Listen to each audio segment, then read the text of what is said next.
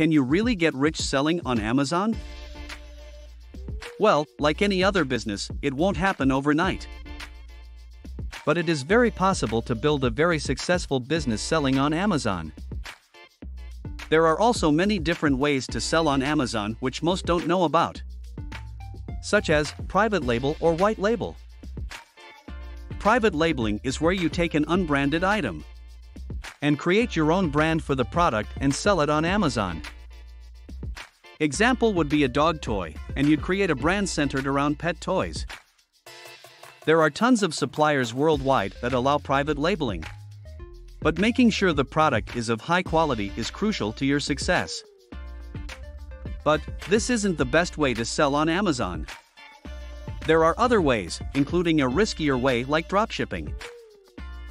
Dropshipping is in fact allowed on Amazon, just not from retail sources such as Walmart. However, there are white label, wholesale and private label suppliers that do allow dropshipping. And you can dropship from these vendors to your customers on Amazon safely. And the next method, which is arguably the best way because you can earn the fastest, is wholesale FBA. Wholesale FBA consists of finding wholesale suppliers of brand name products and reselling them. You will need a registered business for this, as most wholesale suppliers don't work with individuals. From there, you will be sourcing these brand name products at a much lower price than they sell for online. Once you find a profitable product, you then just need to see if you can sell it on your Amazon account. Note that brand new sellers are blocked from selling in certain categories such as dietary supplements until you build some trust.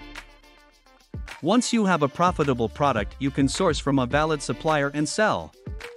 From then in, it is just rinse and repeat. Sounds simple, right? It is. But that doesn't make it easy. Managing your business and scaling your business means tons of work. You'll need to keep track of your products, inventory, and sales. Keep track of competition and what products aren't selling as well anymore. And sometimes sell off inventory at a less than desired profit. You will also want some tools like Helium 10 or Jungle Scout for keywords and sales data.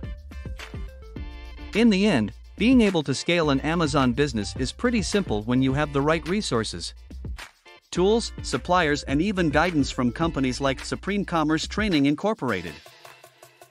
But it is not easy. You have to be willing to put in the work to see good results. If you liked this video, make sure to like and subscribe for more. If you'd like a part 2, please let us know in the comments. See ya next time.